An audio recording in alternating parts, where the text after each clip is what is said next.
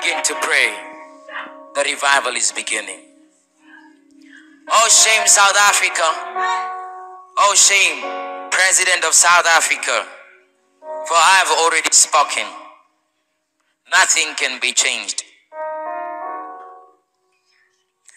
For they say, this president shall not listen to anyone in South Africa. Oh shame. I gave him a warning in 2020 before the pandemic began. I told you that they would come outside of the country to tempt you. And I told you that if you don't want to choose the nation, choose the Lord. And if you don't want to choose the Lord, choose the nation. But thou, President of South Africa, have not even chosen one of the either.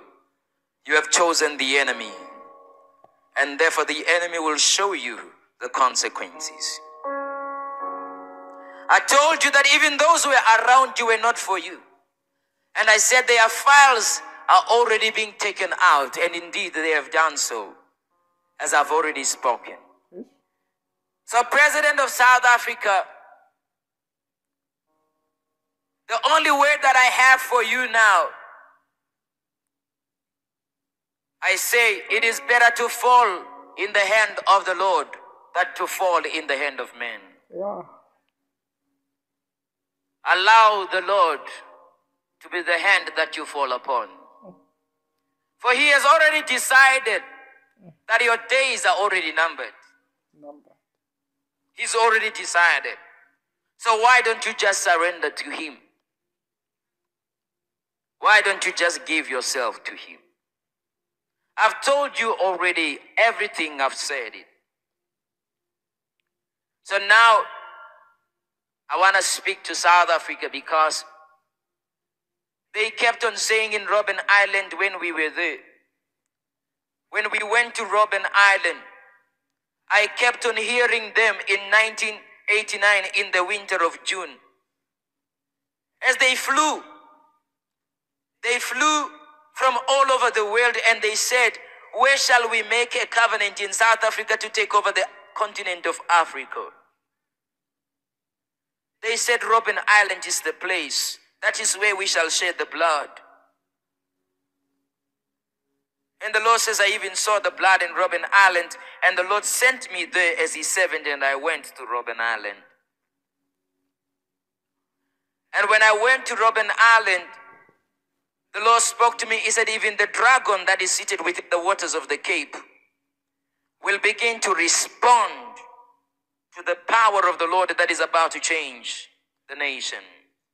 From there, they started burning the parliament, and they did all the evil. Because in a nation that has no democracy, there is no parliament. The Lord is talking to you.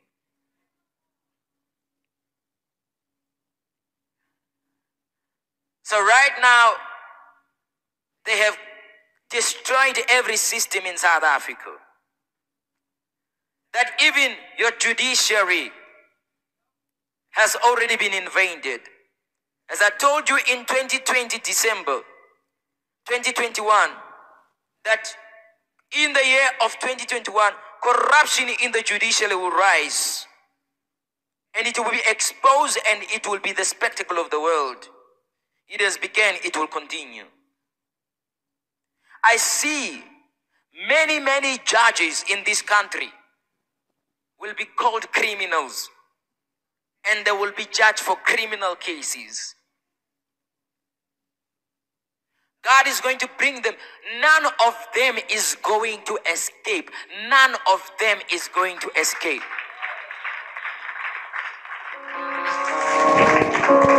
None of them. All of them are going to account for their evil. So as I'm talking to you, they are crying. Because many of them are talking to one another, and they are saying, we even regret that. Why did we even accept it? Why did we even do it? Because now they are using this against us. The Lord says, you have already accepted it. Wait for the consequences now. For they will come. So in this country, Pray for your military.